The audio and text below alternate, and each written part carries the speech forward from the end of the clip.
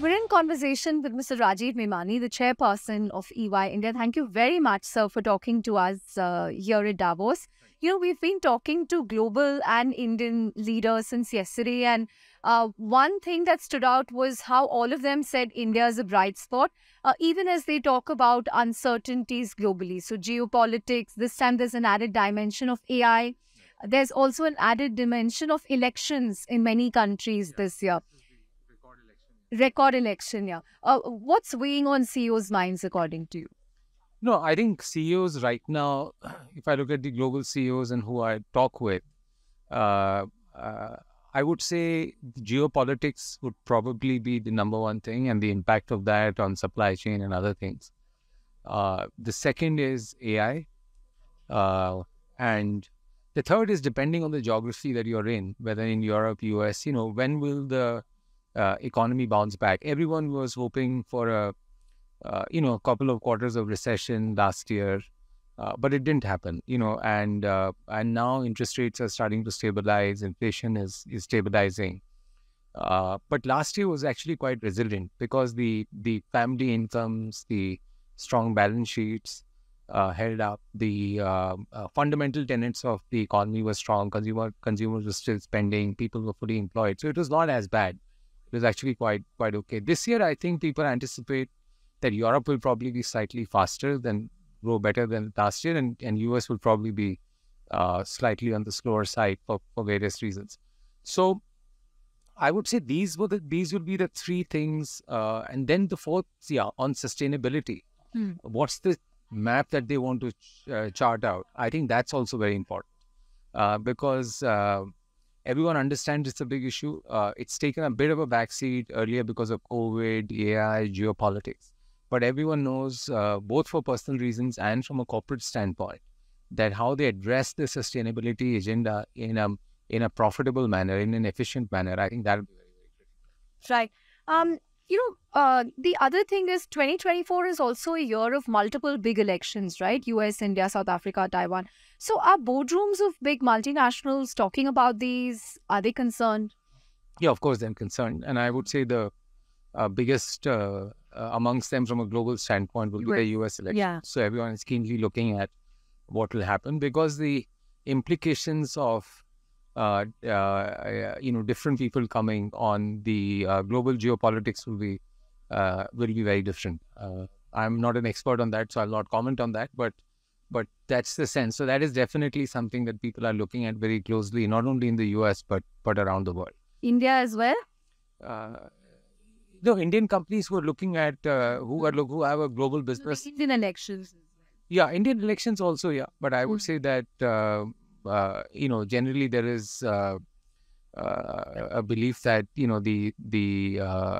based on the current elections and everything else, I think people feel confident that it would be a vote for. Yeah, it will be a vote for continuity, and I think mentally, I haven't seen people sort of slowing down their thought process because of that till now. Right.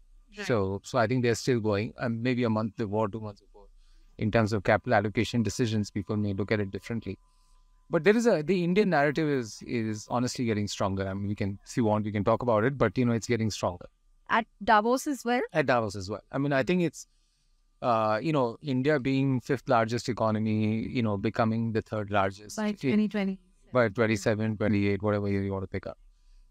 And the growth in per capita income that's happening, premiumization of the economy that's happening, all that is fine. I think the real story, at least that's what I think, is the resilience that India is demonstrating. Whether it's resilience in terms of the macroeconomic fundamentals that is there, resilience in terms of the balance sheet sizes that you're seeing, resilience in terms of balance sheet sizes that you're seeing, strength of the balance sheets, resilience in terms of the way policy framework is being developed, resilience in the way technology is being adopted by government, by businesses, especially by government, to become more efficient.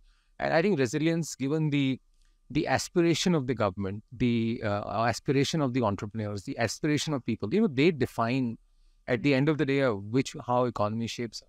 So I would say there is a story about growth, size, numbers, but there's a deeper story of the strength of the economy and resilience. And I think that's really coming out very strong. Right. So, Memani, India has also been talking a lot about shifting of, the global value chains from China to India in areas such as electronics, pharma, etc.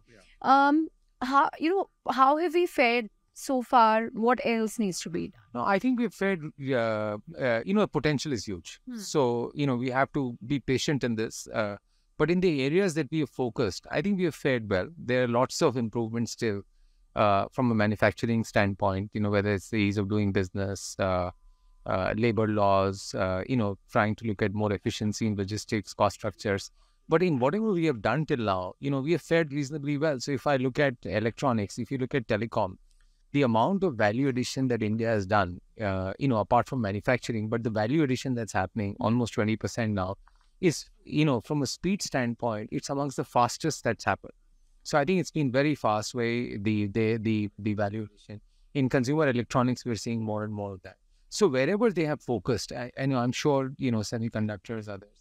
And as we see the PLI schemes in new energy coming through, I am pretty sure whether it is batteries, whether it's electrolyzers, eventually, not to do with manufacturing, but some way, hydrogen and others. I'm very confident that the overall manufacturing story will stack up very well. I'm one of the few people maybe who's very bullish on manufacturing in India. The domestic market is huge. The domestic market opportunity is very clear. The government is crystal clear on what they want. Yes, there are challenges. Yeah, India is not China in terms of efficiency. But if I compare to relative to what's happening around the world, the scale at which, the speed at which entrepreneurs are setting up manufacturing units, the efficiency adoption that we have, whosoever has experienced, manufacturing here has had a positive experience. So if I look at multinational companies, even if I look at Indian companies, yes, the initial setup takes time.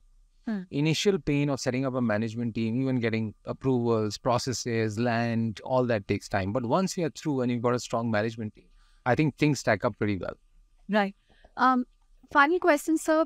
Any expectations that you have from the upcoming budget, interim budget rather? No, I don't have. It's a vote on account. I think the government, and rightly so, will give an account of what they've done over the last 5 years. The how from a macroeconomic standpoint, data standpoint, how the last year has fared. I think they'll talk about that, which is again a very positive story.